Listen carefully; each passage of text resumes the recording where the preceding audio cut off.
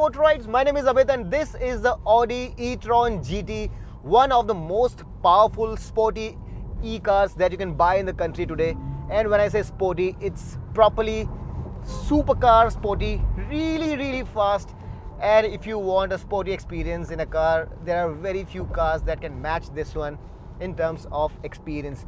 Now we're going to talk about the styling of this car, which by the way is phenomenal. But what we really have to start off with is its performance, and it's powered by a 93.4 kilowatt hour battery, which enables it to deliver 475 HP of stonking power.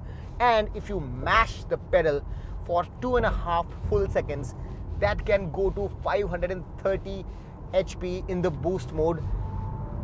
I'll tell you what, I was in Dubai recently and I sat on some really fast roller coasters, and some roller coasters are the ones which take you up and then they throw you down, but there are some others which accelerate you, and this one from a standstill is properly fast as a roller coaster. Now the thing is that this car does not have an engine, and what that means is, while there are some other cars which have similar power on tap, it does not need to rev to that level to give you that thrust. And that means that from a standstill, it really launches you into the horizon, and the experience is a lot different from what you feel in a petrol car. 630 Newton meters of stonking torque, and when you're in the boost mode, it goes up to 640 Newton meters, and all of those figures really make this a properly fast car. And if you want to go faster still, you also have the RS version.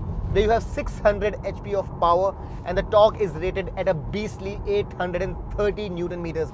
Now, this power and torque translates to 4.1 seconds of 0 to 100 timing on this car. And if you're driving the RS, that one will do it in 3.3 seconds. Now, the good thing about this car is that the chassis, the suspension, the grip on all four wheels thanks to Quattro is magically beautifully set up.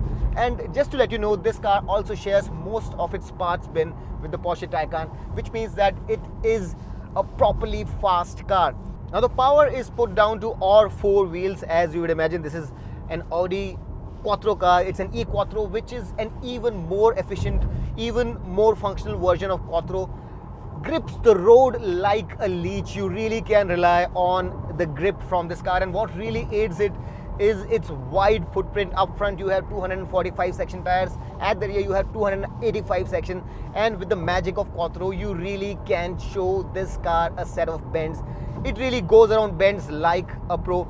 And if you want to play around a little bit with the settings, you also have drive modes, so you can choose from efficiency, comfort, dynamic and individual modes. And it also comes with an optional air suspension which can raise the ride height up by 40 centimeters. So if you're going on a bad set of roads, it can somewhat handle it. Of course, it's not an SUV, but if you're just going through a rough patch, this car is capable to handle it. The steering, to my liking, is slightly quicker, but the weight is really good. Not as heavy as the BMWs, but this is a quicker steering as compared to what I'm used to with Audis. The suspension is really firm. Of course, it's a sports car, but it's not uncomfortable at any given point in time. Even on undulating surfaces, even on surfaces which are not really well paved or smooth, on slightly jarring surfaces, there is not much vertical movement, and this car is very planted, but that does not translate into any discomfort inside the cabin. There is a little bit of tire noise, but apart from that, the cabin is really quiet. Now, these paddle shifters generally are for shifting gears, and you would do well to know that this car comes with only 2 gears. So the transmission here is a 2-speeder, and the first speed is for the launches and for the really fast acceleration from a standstill, like so. And if you want to take the long-legged approach where you want to be cruising, the second gear comes into play, and the motors are there at both the ends, so that really means that you get a fantastic experience, locomotive kind of an acceleration, completely seamless. There is absolutely no jerk, there is absolutely no sense of the car going through gears. It's just a linear, very progressive acceleration, which is quite addictive, to be very honest with you. It's a fantastic experience, and if you really want to be going really fast, this car can really mask its speed like very few others can. Now let's just give it the beans from a standstill to give you a sense of what I'm talking about. Let's put the car in dynamic mode and launch it from a standstill. So we'll put our left foot on the brake, right foot on the accelerator pedal, and 3, 2, 1, here we go. And we are past 100. That's how quick this car really is. And I really believe that 4.1 seconds is an understatement. This car can probably do its 0 to 100 in slightly quicker time. The top speed here is 245 kilometers per hour, electronically limited of course. But if you want to be going with the RS, that car can do 5 kilometers per hour more at 250 kilometers per hour. Now apart from that, this car also comes with an electronic differential lock at the rear as an option, not as a standard fitment. The air suspension here also is an option. But boy, does this car really go.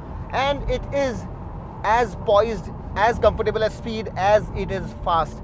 So if you really want to buy something which is green, which is gentle to the nature and still goes like the stink, the E-Tron GT has to be one of the best machines that you can lay your hands on at this point in time. Now the range here, if you go by the WLTP specification, is about 500 kilometers, which should translate to about 350 kilometers in the real world, even if you're driving with a heavy right foot, and which is good enough to take you to Pune and back to Mumbai, and that's not bad at all. I'll talk about the charging times later once I start talking about the exterior, but the real life range of such a powerful car is good enough. And even if you are making a trip which is 300-350 kilometers, this car should be able to take you out of town and back. So that's really good. Now the steering, as I mentioned, is slightly quick to my liking. Would have wanted it to have a little bit of delay. So it is very alive and very responsive, and I'm pretty sure that I would really love it on the track, but on the road I probably could have done with a little bit more damping. Now the fact that this car does not have an engine means that there is absolutely no sound from the bay filtering in, and which really makes the tire noise and the wind noise get a little bit pronounced, compounded by the fact that this can really achieve very fast speeds in a very quick time. So you're really doing very fast speeds. It masks its speed with its poise, so you don't really know, you don't come to realize how fast you're going. And because of that reason, sometimes you might want to think that there is a little bit of tire noise or even wind noise in higher triple digit speeds filtering into the cabin, but such really is not the case. This cabin is really very quiet, and the only reason why you probably might feel that it's slightly more pronounced than normal is that there is no engine here. Now the battery capacity, as I mentioned here, is 93.4 kilowatt hour, which is shared with the RS, although the RS has a faster discharge rate in favor of more power, and that's the reason why the range there, the official range there, is a little less at about 484 kilometers. It's not much of a difference, but that car is slightly faster than this one. All in all, it's a fantastic car. The only problem that you might sometimes face is that this is quite low, but if you go with the optional air suspension, which this car has, then that should not be much of a problem. Also, in terms of equipment, there are some things which are missing, and I'm going to talk about that in a bit. But if you're really going to go for a car which is green and still goes like the stink in an uncompromised manner, this car really can check all the boxes. And the range here is also pretty dependable, so you will not get any range anxiety either. Now, while the performance of the E-Tron GT is absolutely astounding, would you just have a look at this car? It looks absolutely stunning, and especially in this Tactics green color, it really looks amazing. Now this color is a custom color and is not a part of the standard 9 colors that you have, and for such colors you will have to pay extra, and a lot of stuff that you see here is an optional extra. But let's talk about the design first. And this car looks like a proper sports car, very flat, very low, very wide, and very ready to pounce on the road. Those strong haunches are proper sport car-esque. And if you look at the front, this grille here is a departure from the Audi single frame. This entire thing is all black, although you can have it specified in body color. The 4 Audi rings that you see here can be specified in black. And a bit of a shame here is the fact that this car does not come equipped with ADAS technology, although you can see all the sensors here. All of these are dummy, and so is this little thing here, which is the dummy for the 360 camera, which again is available only as an option. For a 2 crore car, I really believe that's an omission, and that at least should have been a standard equipment. The lights here are laser lights, although these again are optional. When you turn the car on or unlock it, the lights here do a little dance, and I really love it. The DRLs don't come on in a traditional swipe out fashion. They first go halfway and then go all the way. So it really looks very nice, although even if you're not going for the laser lights and just the matrix lights, this dance will not be a part of the standard equipment, and the swipe out DRLs as well as the blinkers are not a part of the standard equipment. So some of the things could have been standard equipment and they are not, and which is a bit of a bummer, to be very honest. But this car does look absolutely stunning. It's very wide. It's almost 5 meters long, and up front you don't have an engine bay, you have a frunk, and the control to open that is positioned in a rather odd place right here. Now you have about 85 liters of space here, which can be used to put the odd haversack, but nothing more than that. Hydraulic struts, and this is the space that you have available, although if you put the charging equipment in, there is hardly anything left. These little panels here come off, and the Porsche lettering here should let you know that underneath this car is the Porsche Taycan. This car shares most of its stuff with the Porsche Taycan, which of course is slightly more performance oriented, but the RS version of this car can go toe to toe with the Porsche Taycan. Both the cars do 0 to 100 in 3.3 seconds, and the battery capacity, performance, most of the stuff is similar. So of course that's the reason why you have this Porsche lettering here. Oh, and you have some tools inside, and on the other side you have this tow hook, and Audi also gives you what it calls a tire mobility kit, which allows you to inflate the tires in case there is a flat. So that comes as standard equipment, thank God for that. Then you have this triangle, and as you would see here, there is no sound deadening material because this car does not come with an engine, and that material is not required. So that's about the frunk, and you also have this part of the bonnet scooped out, so it really gives it a very squat, very sporty kind of a look.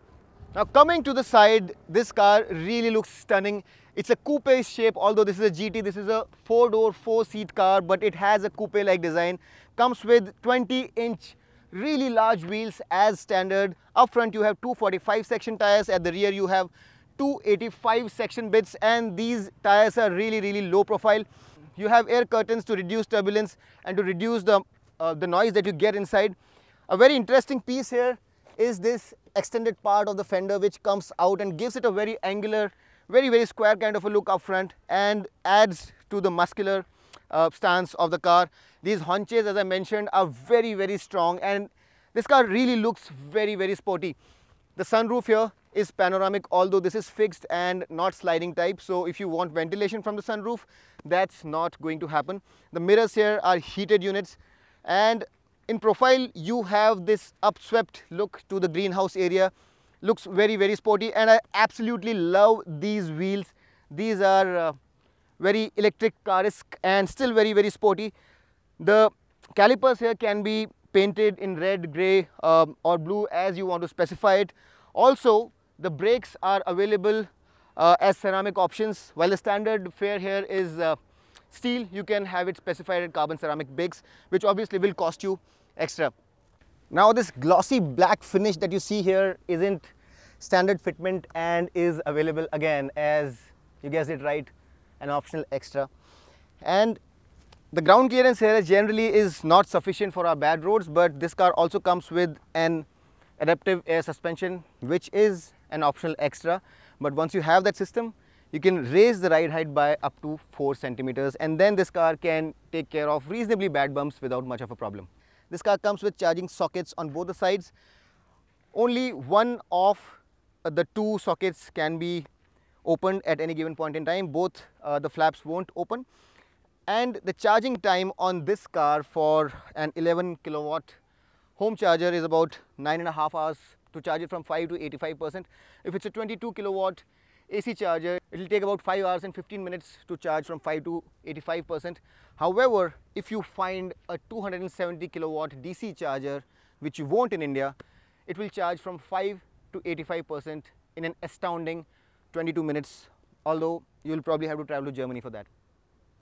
The ORVMs are contrasting black. You have these beautiful tail lights, and they also come with those swipe out blinkers, and the light is connected with this central line. All of this is absolutely beautiful, looks very wide, very squat, very aggressive. From the rear you have the E-Tron GT branding here, and this diffuser, which is not a 4-unit, this is indeed a proper diffuser. You also get this active spoiler which comes on at 80 kilometers per hour and above. Now the boot here is a powered unit, and all you have to do is swipe your leg underneath the bumper to let it open. And this is 405 liters of space, although this car will come with a spare, and after that there will hardly be any space left here. Although in this state you can actually travel for a weekend. It can swallow a big suitcase and a few smaller ones. On the flanks also you have some space, and there's a bottle lying here. And if you lift this flap, there is some additional space here as well. You have a 12-volt power socket here, which probably would be used for the tire mobility kit in case you have a flat tire. And you have these two buttons here. You can simply put the boot down, or if you want to lock the car, you can use this button here. As you would have noticed, only the boot comes up. It's not a notchback, so the entire window does not go up like the Audi RS7. All in all, it's a beautiful looking car, absolutely phenomenal. And the only thing that I have against it is a few of the equipment like the 360-degree camera and ADAS should have been there, because it's a very expensive car. And such things, ADAS as an option and 360-degree camera as a standard fitment should have been very welcome. So before we get inside, let's have a look at the key. And it's a very slim looking key, not very flashy or very premium looking, but it does have an E-Tron branding on it, and it has the lock, unlock and boot release buttons on it. And this car comes with a proximity sensor, so you won't really have to remove the key from your pocket if you want to get inside. The doors, in my opinion, could probably have been soft close, but they are not. And as you would expect for a sports car, they are equipped with frameless windows, so they look rather stunning when they're open. Now this panel here is all soft to touch, very beautifully done, and this car also comes with heated mirrors, one touch down for all the windows, and the child lock function is also there. Now also you'd really appreciate this geometric look that they have given to the door pulls and its surroundings, and the entire panel is very 3D-ish, looks very nice and very beautifully done. Generally you have a very flat panel here, but on this car everything is very layered and looks very nice. Although my complaint here is that you don't have a proper bottle holder, and which will affect the practicality of this car. As I mentioned, the button to open the front is positioned here, and the button for boot release is right here. For the driver you have a two-way memory setting, but for the passenger you don't, and that again is a bit of a bummer. For such a premium car, there should have been a memory function for the passenger as well. Now these are the standard seats, but if you so wish you can go for the sports seat, which come with more adjustments and are 16-way adjustable and feel sportier as well. But again, that is not a part of the standard equipment. These illuminated E-Tron GT scruff plates are standard though, and they look rather nice. As you would expect, this car is very low slung, and getting inside isn't very well suited for the elderly. Now as I mentioned before, there is a very 3D kind of look to the dash, and this panel here protruding out should give you an understanding of how layered this whole dash looks like. You have a dead pedal there, and all the controls for the lights are right here. You also get all-weather lights and the rear fog lamp. Now the thigh support here is pretty good, and the bolstering is also quite aggressive, although I have seen cars which come with even more aggressive bolstering, and in some cars you can also adjust the bolstering mechanically, which is not the case here. A very interesting thing to note here is that the steering is electric, but the controls are placed here. And this is something that I really appreciate, because some of these premium cars miss out on an electrically adjustable steering, but this car comes with it, and that really is a great feature to have. The steering also looks fantastic. It's a D-cut flat bottom steering with 3 spokes, and it has all of these satin silver inlays which make it look really special, along with this dimpled surface on the side. It's all leather and looks and feels fantastic. These paddles, as I mentioned, are not for gear shifts. Now you get what you call the virtual cockpit. This is a 12.3 inch unit and 10.1 inch infotainment. Both these are very high res, and this thing here can also be customized, and you can choose from classic, sport or e-tron sport configurations for this virtual cockpit. All you have to do is press that button, and now as you can see, the display has changed. So you can customize that. Also, this car comes with a 30 color ambient lighting. As I mentioned before, you can also raise the car's height if it's equipped with adaptive air suspension, which is optional, and in this case it is. So if I want to raise the height of the car, I can do that by pressing this button right here, and then I can probably go on slightly bad roads. Of course, this is not an off-roader, but if the roads are not very good and if the clearance is an option, then you can use this setting to raise the ride height by 4 centimeters. Now another great feature that this car comes with is a cleaning feature for the reversing camera, and you can use this to clean the rear camera if it's mucky. So that's a good feature, although I would have wanted the resolution on this camera to be much better for such an expensive car. Does it look like the resolution that befits a 2 crore car? I don't think so. Although it does come with guidelines, but as I mentioned, I would have liked this car to have a 360-degree camera and a better resolution to start with. Now you also get some info on charging and efficiency. There is not much here, and you can look at the battery level, which is currently 88%. Among the drive modes to select from, you have efficiency, comfort and dynamic. Of course, when you go to efficiency mode, your range will increase a little bit and the ride height will come down to increase the aerodynamic efficiency of the car.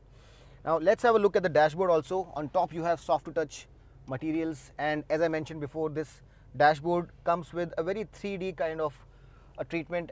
So you have this layered kind of treatment here, and this central panel here is done in piano black, and then you have this recess which has again these 3-dimensional shapes, and then this panel again comes out and then goes in. So it looks very modern, very futuristic, very angular and very premium. Looks very nice, quite unlike anything else that I've seen in any other car, and looks very beautiful. These materials probably could have been a little bit better, but overall by the looks of it, it looks very futuristic and amazing to look at. The AC controls here are all manual, and I really love it that way. Although it's a 3-zone system, but I like my AC buttons to be directly accessible, not on a touchpad, and that way it's very easy to use them. The drive select button is here. The parking sensors can be activated or deactivated from here. Traction control can be turned off from here, and this is the hazard light. Of course, this is the start stop button, and the drive selector here is very different from what you have usually on Audi cars. And you have reverse, neutral and drive, and when you press the P button here, it goes into the park mode. For the passenger, you also have controls for volume and also to change tracks or to mute the audio. 2 cup holders, and this space here which also has this wireless charging pad here, and a 12-volt power socket along with 2 USB Type-C sockets, and some space which can probably swallow a couple of your wallets. Now to increase or decrease the volume, you just have to slide your hand around this dial, and it's touch sensitive. So it takes a bit of time getting used to, but it's very useful for the passenger. The glove compartment is not very big, although it's illuminated, but you don't have cooling function in this glove compartment. The sunroof, as I mentioned, is not a sliding type, and although it's tinted, you cannot really open it to let outside air come in, so there is no ventilation. You have illuminated vanity mirrors on both the sides, Of course, the IRVM is auto dimming, and you have these two lights here up front. Now this car also comes with lane departure warning system, and while that is not a full-fledged ADAS system, it is a small subsystem of that, and that's a bit of a respite. A few other features that I would have wanted in this car but are missing include seat ventilation system. I would have wanted these seats to be ventilated. Also, the Android Auto and Apple CarPlay on this car are not wireless. It would have really been nice had those systems been wireless, although you can connect your phone through a cable for Android Auto and Apple CarPlay, but the systems are not wireless. Also, if I really have to be very, very greedy, I would want this car to have an HUD as well, which is not available even as an option. But overall, it looks like a very, very premium, very futuristic and very well done cabin. And inside the cabin, you would really feel like you're sitting in a very, very premium car, very special car. Especially the dash, as I mentioned, requires a special mention because it is quite unlike anything that I've ever seen. So it does feel like a very special car, and with the kind of go it has, this show really complements it. Let's go at the back seat and see how much space we have there. Just like the front, you have the frameless door windows here, which look absolutely stunning. You have that 3D kind of treatment given to the panel as well, just like the front, and this beautiful door pull just like the front. And just like the front, you don't have a water bottle holder, which again I think is a bit of an omission. All the materials here are soft to touch, very premium, and again, just like the front, the seat is quite low lying. So along with this low roof line, you have to be careful while getting in. It's quite low, and for a 4-door coupe like GT, I think the headroom here is just about sufficient, and for a person my height, this is just about acceptable. Although if this car goes over a bad bump at speed, I will bump my head with the roof. So for my height, it's just about fine, but any taller than me, which is 5 feet 10, your head will be brushing quite robustly with the roof line. But for a car this class, I think the back seat is quite practical, reasonably practical. You also get this illuminated scruff plate here, and what Audi have done is scooped out the batteries to allow for more room for your feet, which is a great thing. The seat here also seems to be scooped out, so there is no dearth of knee room here. The headroom, as I mentioned, is a bit of a problem. Could have done with a little bit more thigh support, but the seats are beautifully contoured. They are a little bit more upright than ideal for my choice, although they are very comfortable, but I would have wanted them to have a slight bit of slant to them. But overall, for a sporty car like this, these are pretty practical seats. And you also get a third zone for the AC. You have the flow control here, and you can control the temperature from here. And you have this very nice armrest as well with 2 big cup holders. Now, of course, you won't want to seat a third person here because this hump here is pretty big. However, you still get a proper 3-point seat belt for the third passenger, along with an adjustable headrest. So if you indeed have to put a third person in, you can, although it's not advisable at all because this middle part is quite raised and it's not suitable for the third person at all. Although on the 2 ends, the seats are very, very well contoured and very comfortable. You also get a few amenities like these coat hooks, which are there under the door handle as well as on the B pillar, and you also get these reading lights. Isofix child seat mounts are there, and knowing the kind of clientele this car is going to cater to, I really don't have anything to complain about. Sure, the seats could have been better, more comfortable, there could have been more headroom, but we all know that it's a sports car, and with that definition, I really believe that it's a comfortable rear bench and no complaints whatsoever. Now the price of this car is 1.8 crore rupees ex-showroom, and in the standard GT trim, it's quite a steep price if you really ask me, because it misses out on some equipment as standard fitment. I really would have liked it to have more standard equipment, but if you go to see, there is hardly any competition to this car, because the only other car that competes with this car is the same group company called Porsche, and the Taycan is available for a slightly steeper price. So if you're looking for something which is really practical in terms of its range, can deliver astounding supercar-like performance and looks like nothing else on the road, there is hardly anything else that you can compare this car with. I really believe that this is one of those cars which you can really go very fast in for very, very long distances. And if your requirement is not to travel more than 300 kilometers, then this car can very well be your statement of arrival. A thoroughly enjoyable experience and a proper supercar performance from an electric car that can be used on a day-to-day basis. Kudos Audi for offering the state-of-the-art, top-of-the-line performance electric car to us Indians, not just in the form of the Audi E-Tron GT, but also in the form of the other e-tron SUVs, which are even more practical. So if you're looking for a proper sports car which has supercar-like performance, then this is one of the top dogs in the market right now. I really hope that we were able to answer all your questions about this car. And if you like our long format content, do hit the like button, subscribe to Motoroids, and do not forget to share this video with your friends and family who might want to know about this amazing car. Thanks a lot for watching. Until next time, this is M. Changani signing off. Rev hard, rev free, and drive safe.